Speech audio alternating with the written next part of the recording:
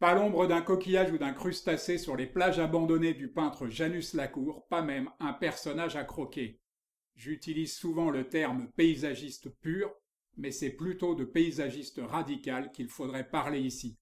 C'est l'une des raisons, sans doute, qui explique son manque de notoriété, non seulement dans nos contrées, mais aussi au Danemark, malgré la très grande qualité de sa peinture.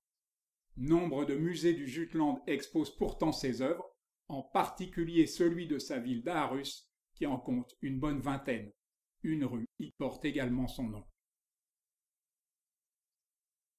La Cour est incontestablement le plus beau produit de l'enseignement du père de la peinture danoise, Christopher Eckersberg, qui exigeait de ses élèves une observation attentive, privilégiant les paysages nationaux.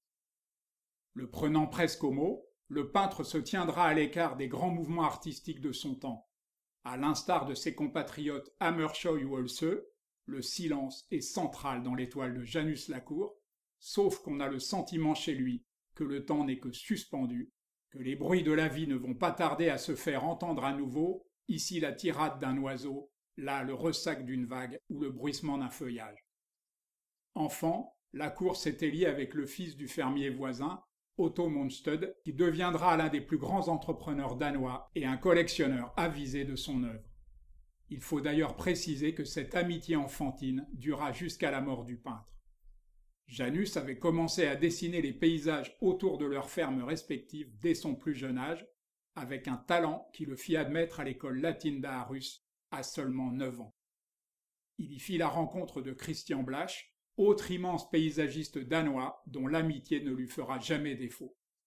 Son père dirigeait cet établissement prestigieux où l'on enseignait la technique de la peinture à l'huile, l'art de la composition, l'étude de la nature, ainsi que la copie des grands maîtres de l'âge d'or. La Cour y acquéra une technique étourdissante et je trouve qu'il n'a pas son pareil pour restituer les petits matins frileux et limpides quand la prairie au-dessus de la mer semble s'accrocher au ciel et que l'air et l'eau se confondent. Avec obstination, le peintre revenait dans les mêmes lieux dès le changement de saison pour saisir les moindres variations de l'atmosphère, et l'on devine qu'il aurait été impressionniste ou pointilliste s'il avait été français. D'autant que la lumière fut une préoccupation constante pour lui, qui appliquait au paysage danois les leçons apprises en Italie voire en Suisse, où il voyageait de préférence l'été, avant de revenir finir ses toiles en hiver dans la calme intimité de son atelier. Regardez sa vue du Mont Rose, qui sépare la Suisse et l'Italie et qui est le second massif des Alpes après le Mont Blanc. Venu d'un pays essentiellement plat, La Cour s'y révèle un étonnant peintre de montagne, même si la solitude glacée qui y règne rappelle étrangement les plages arides et désolées de son Danemark natal. Mais Scandinavie ou Italie, hiver ou été, peu importe, chez La Cour le fond de l'air est frais, ce qui lui fut souvent reproché.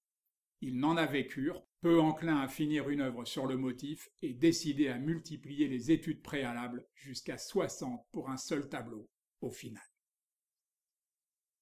S'il faut lui trouver des influences probantes au bout du compte, c'est moins chez les peintres de l'âge d'or danois que chez les grands paysagistes classiques qu'on doit aller les chercher.